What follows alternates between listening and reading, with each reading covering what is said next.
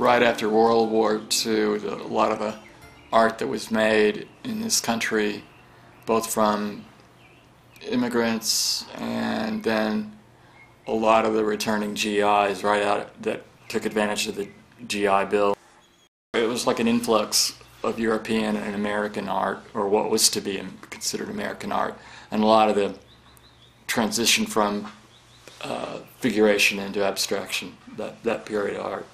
It's pretty much where I pick up on art in general. That's where my study sort of began with painting. For me personally, it was the period right after about, let's say, 1945 up until the present. It's that risk-taking aspect keeps the work process fresh. In other words, if you keep challenging yourself, you find new ways to do just about anything. I wouldn't call it inspiration, but I would think of it more as just simply a new way to look at it. I try to invent new ways to look at what I do, and I've found a way to organize that a little bit better in the last 5 years in terms of day-to-day work habits, day-to-day variations on that, variations on how to work. And that has helped me a lot because it allows me to slip in and out of different kinds of work modes where it always stays fresh. Undergoing a liver transplant, which I did about a year ago, sort of turned everything I thought about life in general on its head. I mean, I don't think about things the same at all. Forget about art and painting. We're talking about, mortality, just being that close to not being here. That led into a wider range of thoughts about what painting meant to me, what I was going to do for the rest of my life, how I was going to proceed with the next body of work. So I've kind of broken the process down into phases where, although I know what I'm going to do, I only know to a certain extent of what each phase is going to look like. Let's say one phase might be simply drawn, or the following phase might be a layer of very thick paint, or the following step might be to focus more on composition or balance or whatever formal arrangements that occur to me. Usually I do one step, like put a large wash of color on a blank canvas. That immediately suggests a whole range of topics. The paintings I'm doing now are composed of about 5 different stages that they go through. Sometimes they'll abbreviate one, sometimes they'll manipulate another, all in service of trying to make the overall goal a kind of path to a completed work. A lot of abstract painting is abstract to the point where it eclipses the viewer's comprehension. I don't try to get too magical or ethereal or overly academic with what I do. I try to make it pretty simple.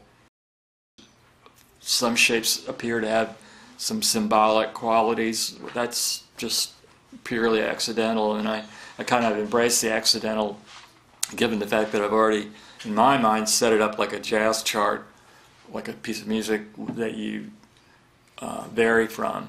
But as these things accumulate, that's when it gets interesting. Some of the processes that I was just talking about could be exemplified in this painting.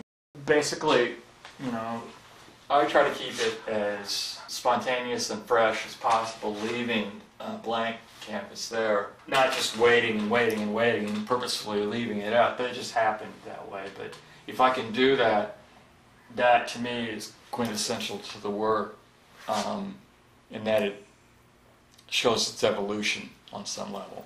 I started with the green, where I pretty much thought of it as a rectangular form initially, and then it became just a kind of green cross of very thick paint from top to bottom to side, and then in the middle of that I kind of stopped and liked that sort of cruciform.